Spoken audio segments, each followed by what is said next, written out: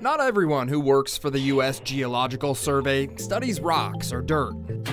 And that's especially true for hydrologic technicians. These government workers are actually studying water from the air. It is over 1,000 feet to get to the other side, and right now he's starting at about 25 feet above. This is the Bend Streamgage Cableway over the Sacramento River, California's longest stream gauge cableway, and it's located in the town of Bend, just about 45 miles south of Lake Shasta in Tehama County, and its sole purpose is for the collection of water flow data. We unbiasedly collect the data. The main function of a stream gauge is to record how much and how fast water is moving. The USGS manages more than 11,800 stream gauges across the US, but if you ask hydrologic technician Brendan Ledbetter, he'll tell you this stream gauge cableway is a pretty big deal, at least in California. The largest and I would say most important, and that's maybe a little biased, but rightfully so.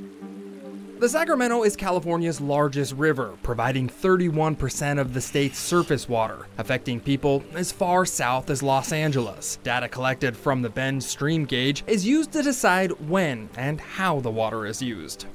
Dam releases are measured from gauges like ours. Lake Shasta has the largest dam on the Sacramento River, and during the drought years between 2020 and 2022, water reached historic lows, but thanks to the data from the stream gauges, it never went dry.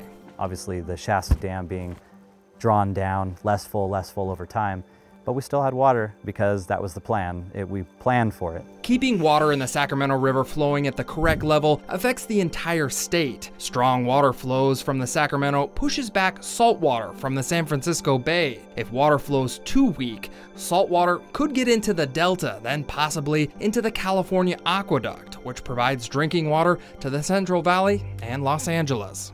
Statewide, the Sacramento River is the most important river in the entire state, and this is one of the main gauges. During the winter and spring of 2023, however, water in the Sacramento rose above the bank and over the high water gauge. Does it normally go over this gauge? No. Once again, the stream gauge helped control water at the dam and even warned people about flooding. At its peak, the water flow was 115,000 cubic feet per second. That hasn't happened since 2006. The USGS recognized the importance of recording stream flow data a long time ago. This cableway, peak measurements have been measuring here since 1879, which is when the USGS was originally founded.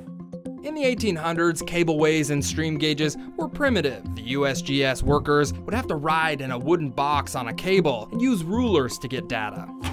Today, though, water flow data is collected every 15 minutes from computer monitors planted in the river. The only time that hydrologic technicians like John Ferguson and Corey Trent use the cableway is when they have to calibrate those computer sensors. And that happens only once every 6 weeks.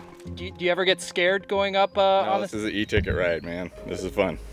Rivers change direction and depth all the time, and to see how much the river has changed and to get an accurate reading, John drops this complex water flow recorder, which looks like a robot boogie board, into the Sacramento. Then Corey checks the data from the recorder with all the gauges.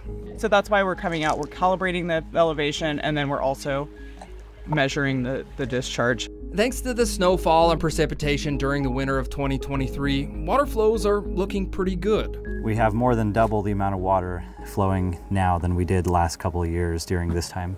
Farmers, cities, cargo ships, and of course wildlife all depend on the Sacramento River, and dependable water flows depends on the accurate data from stream gauges. A lot goes into bringing water down to households and to grow our almonds that we all love. From the Bend Streamgage and Cableway on the Sacramento River, I'm John Bartell. Hope to see you on the Backroads.